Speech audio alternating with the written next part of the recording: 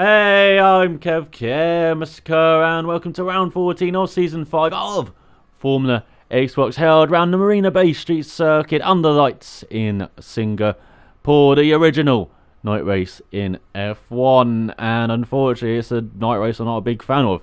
Actually, the only year of the Singapore Grand Prix seems to be the city of Singapore. You know, they've done a fantastic job since the independence to turn it into this kind of metropolis in Asia, and you know, having the cars under the lights, that's the only two things that are really interesting about this race. You know, unfortunately this circuit is just bland and dull and meaninglessly slow, and the race is just it goes the whole 2 hours every time because there's a safety car in the middle of the race every single year. It is really a grind, this race, just to watch, and not for the drivers, I guess, you know, it's quite hard work, but for me watching it, it's just a grind, particularly in the first half of the race until we get the inevitable safety car. And in the second half of the race, you have all the different strategies all thrown out the window, and it gets a bit interesting near the end with all the passing. But it's just I just find it such a dull circuit to drive around. And you know, there's dull circuits in America, street circuits, but they're interesting to drive around because they actually have interesting corners on it. None of these corners are bloody interesting, and all kind of rolled into each other in some kind of blur. The only interesting corner was the Singapore Sling, and now that's gone because it was utterly ridiculous.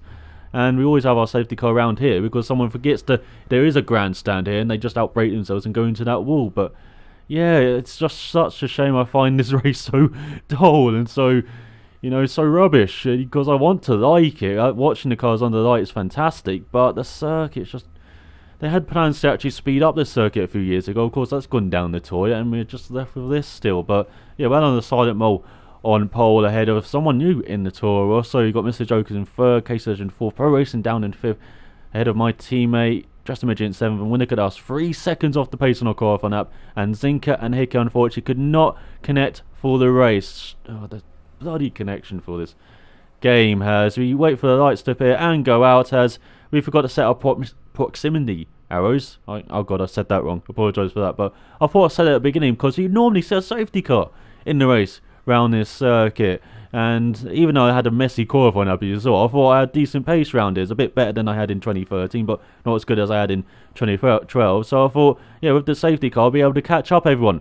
Nope, no safety car in this race. For like the first time ever in an online league race, there's no safety car for this race. And as you see, I'm messing up at the end of the first sector, doing my 3-point turn, so at least that was decent, even though I kept the barrier on the inside. And I was over 5 seconds behind.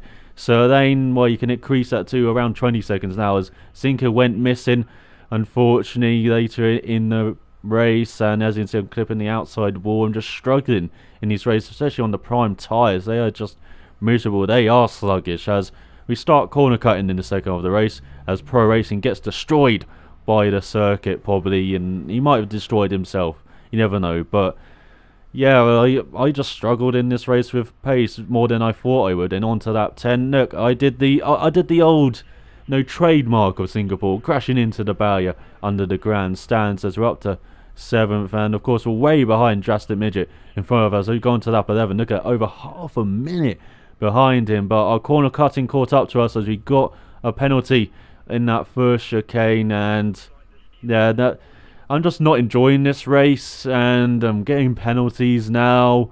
How long can I last in this race, frankly? It could be like Silverstone, where, you know, I crash out. But once again, we get a penalty there as we do a majestic corner cut there. I will rate that quite highly, that corner cut. And as we go later on into the race, onto the next lap now, and again at this corner, bit of a corner cut, not as good as the previous one, but again we corner cut it. And now I'm thinking that with 30-second time penalty, I'm 30 seconds behind everyone else. Should I just stop now? Should I actually crash out, maybe make the race interesting? No, I never do that. But again, we got another penalty, up to 40 seconds now, and I'm kind of thinking, how far can I go? So on to the next lap.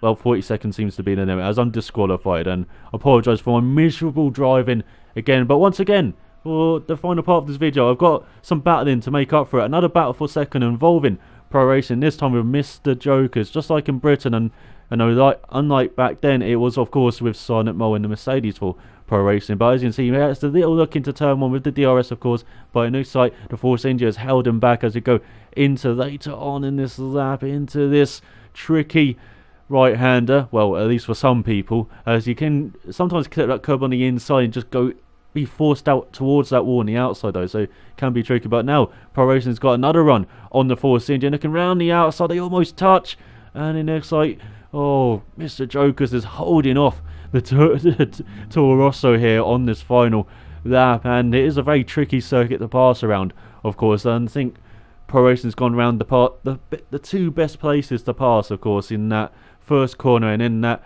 corner to end the first sector. Of course, there's a corner in the second sector as well with a straight coming up. So if Pro Racing get a good run through these corners, maybe as he touches the wall on the outside, it looks like he did there. But if he gets a good run up this corner, he can stick behind Mr. Jokers. But no, he's been caught up in that ridiculous slowdown on the outside. Why is that even run off there?